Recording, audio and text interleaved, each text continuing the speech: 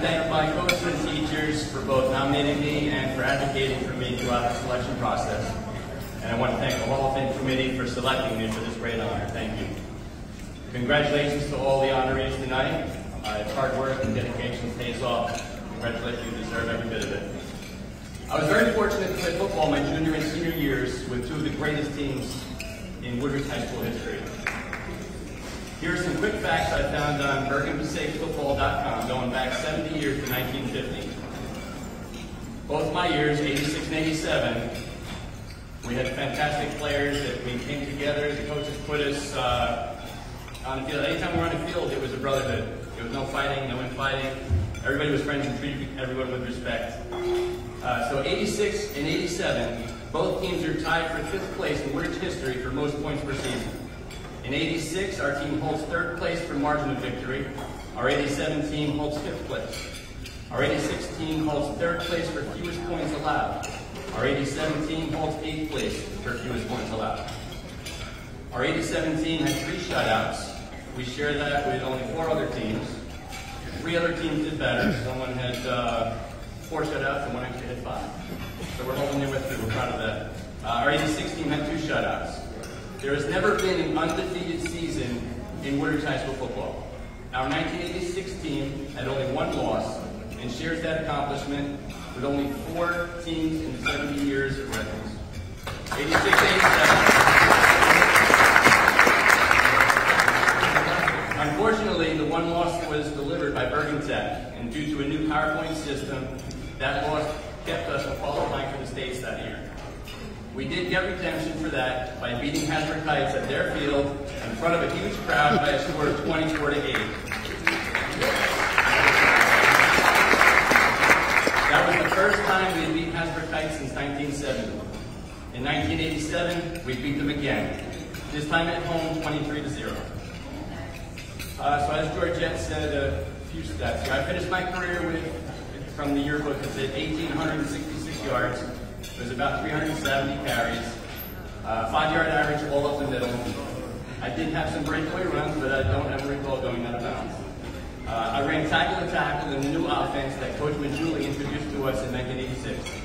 I may be exaggerating a little, but I think Coach Majuli would say, leaning forward, falling forward, every time I carried the ball. I remember these words, and I try to live by them every day. Over those 2 years, I scored 26 touchdowns. I remember some of them, but I have 2 favorites, and they were both in games against Hasbrook Heights. Neither of them was my own. Junior year, Tom Starlow ran the length of the field for a touchdown in that win.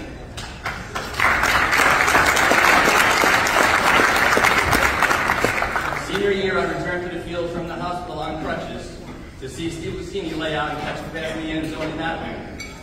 These were 2 hard-working players that deserved every bit of that glory in those wins. I'm proud of this honor, and I want to thank every teammate I played with.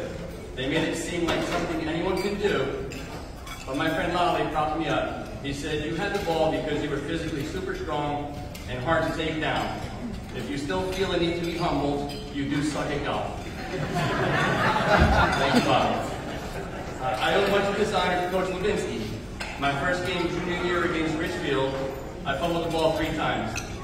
My second game against Emerson, I fumbled the ball 2 times. Thank God we had the defense we did. I don't know what Coach Levinsky knew, but I'm sure glad he didn't make me a lineman.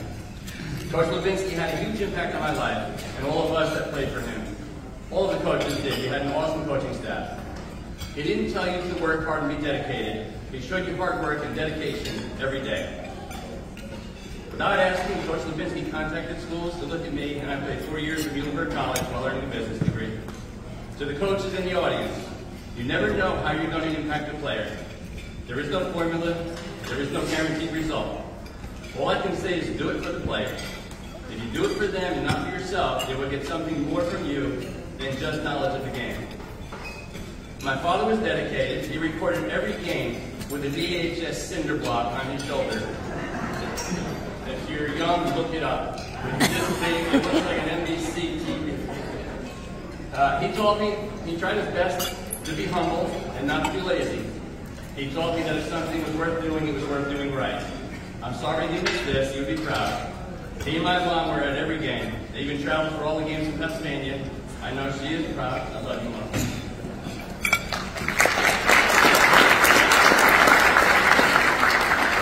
After I was married, I returned to Woodridge. My beautiful wife, Nicole, and I raised 4 Blue Devils. They have given us great joy to watch them play on the same fields that I have. I want to thank all my friends and friends that came here to celebrate this honor with me, and thank you again to the Hall of Fame committee for selecting me.